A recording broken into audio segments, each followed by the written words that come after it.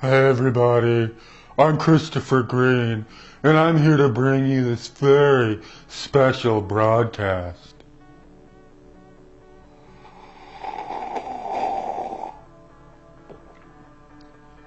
Hey everybody, I'm Christopher Green. You're watching Greenwave TV, alternative media television. Today I want to talk about government, the system of government, how it really is just an archaic institution. I mean, meant to keep the man down, meant to keep you, the little guy, from getting out of line. You know, throw a little breadcrumbs down to the peasants down there, the little groundlings, see them fight over it. Make sure you pay your taxes, don't get out of line, don't really exercise your constitutional rights, that freedom of speech, or we might have to kill you. We'll guillotine your head right off. It was a pretty cool invention that they had. Before, they just used to get a guy above you. He would take a axe. Sometimes he would miss, get the top of your skull. He would cut that clean off, and then they'd have to come down on you again. And then you'd see the eyes flicker, a little bit as they looked, and your head rolled on the cobblestone street.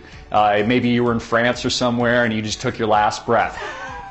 And that was it. Because you live and you die. But while you're here, the man wants to keep you down. Keep you his bitch. Again, keep paying your taxes. Don't get out of line. Do what you're supposed to do. Work for the man. Go to school. Get your kids in school. Elementary school, preschool, high school, college. Don't learn a darn thing. Get out so you can sit in a cubicle and work for the man again. Pat the pockets and put the money in the pocketbooks of the same banksters that have raped us and ripped us off on a continuous basis really throughout history. Because that's how it works. Kings and queens in power today. Take a look at the Clintonistas, Bill Clinton. Take a look at the Obamanoids representing the handlers behind the scene that really run the show. Take a look at Richard Nixon. Take a look at the Romneys. George Romney was a player back in the days of the 1970s with Nixon before his son competed and failed because he's too much of an aristocrat, at least perceived by the American public. For some reason, they think Obama is an aristocrat because he calls himself a Democrat. Get that head out of your ass, Democrats, as my grandfather always used to say. Because that's what they want to do. They want to tax you infinity, pad their own pockets while pretending to be the little guy like you.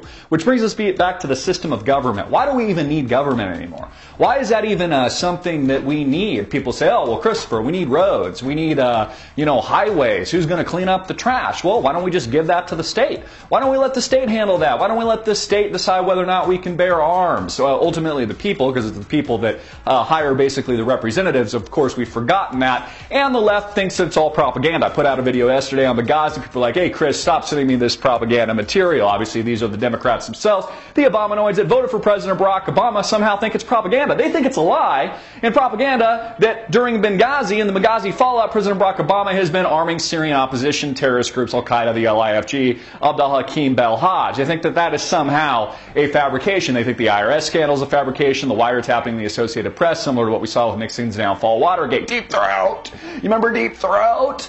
He was the guy that blew the whistle. He was the whistleblower. We've seen the testimony come out in Benghazi here in recent days. But why, again, do we need government? Why is it even relevant? I got computers over here. I got the internet. I got technology. In fact, I can even domicile my company outside the United States. Why do we even need government? I don't need your roads. I don't need your bridges. I don't need your trash. I don't, more importantly, need your debt. I don't need $17 trillion worth of debt. I could care less about that. In fact, Obama, you go sleep on that. Put that and pad that on your pillow. You figure out how to pay it off. We cut your pensions. All my friends, my firefighter buddies, the teachers, all the people that work for the government don't think that this can happen to them. They're like, well, Obama's okay. I voted for him twice. I think he's a good guy. He's going to legalize the gays. Isn't that a good thing? Because they care about the social issues, but really what they do care about ultimately is themselves. So once it begins to attack themselves, when they realize that their pensions are cut in half, that they're dying overseas and fighting in wars like Iraq and Afghanistan, their children are asked to die for the erroneous thought process that somehow the U.S. dollar reserve currency deserves to be the world reserve currency anymore, even though we economically bankrupted ourselves into infinity. People like Ben Bernanke, the Timothy Geithners of the world, the rats leaving the nest right now, getting out of Washington right before the ship sails into the iceberg and crashes like the Titanic. The big question is, why do we need the old, archaic, fashioned paradigm of government in general? Why can't we just govern ourselves? Why can't we govern ourselves through technology? Take a look at the companies like Mega Upload, for instance, that are transforming the internet today. Take a look at the piratebay.se. They keep changing those domain names, keep giving out pirated software to free to the masses around the world. Can't shut them down. Take a look at WikiLeaks, getting the truth out about the United States government and them attacking and killing people and innocent civilians in Iraq.